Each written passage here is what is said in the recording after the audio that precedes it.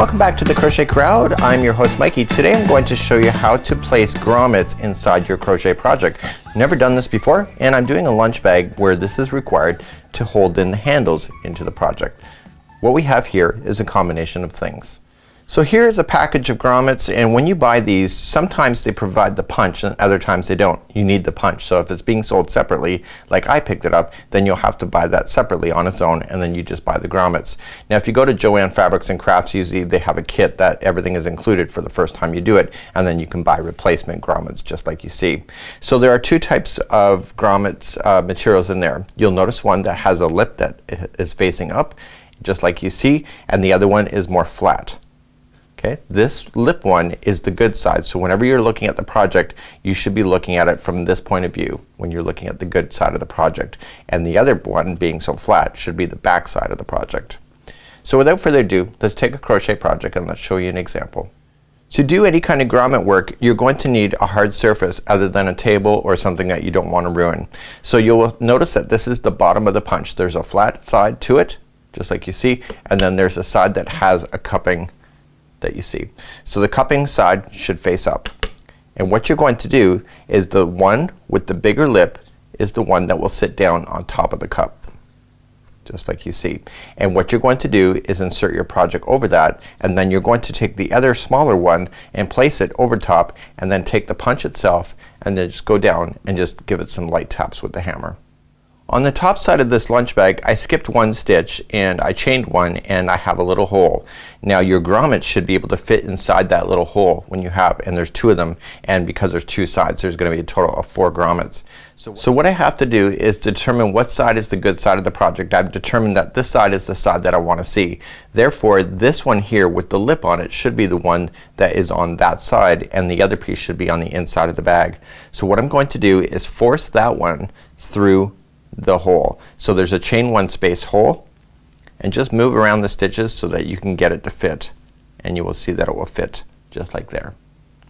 Now you're going to take the punch and lay it down on top of the board, and you're going to carefully place that down so that it's inside the punch.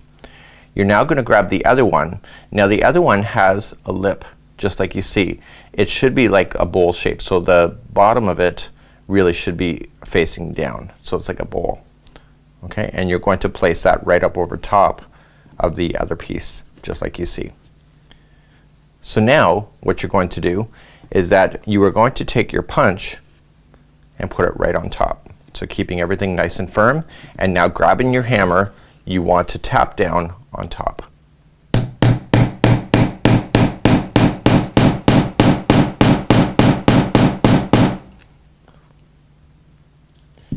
And what I'm trying to determine was whether it's stuck or not.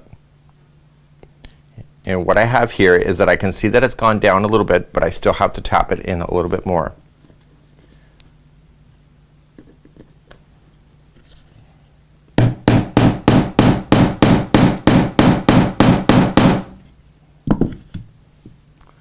And then I'm going to retest it, and I'm going to check it, and just to make sure that the interior piece has come through this smaller ring.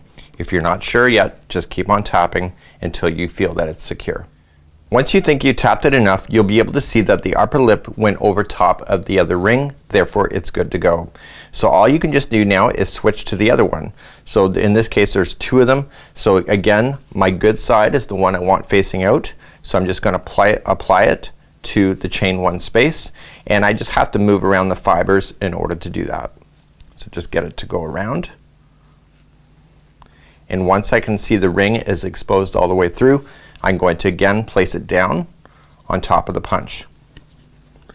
Then taking the other one, again see the bowl shape itself, you want to face that down, and then taking your punch, put your punch on top, and then take your hammer and hammer it down.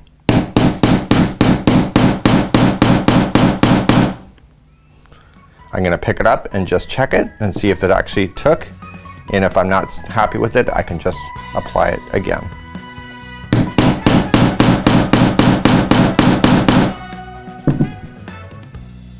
And therefore I have 2 grommets inside my work for my lunch bag.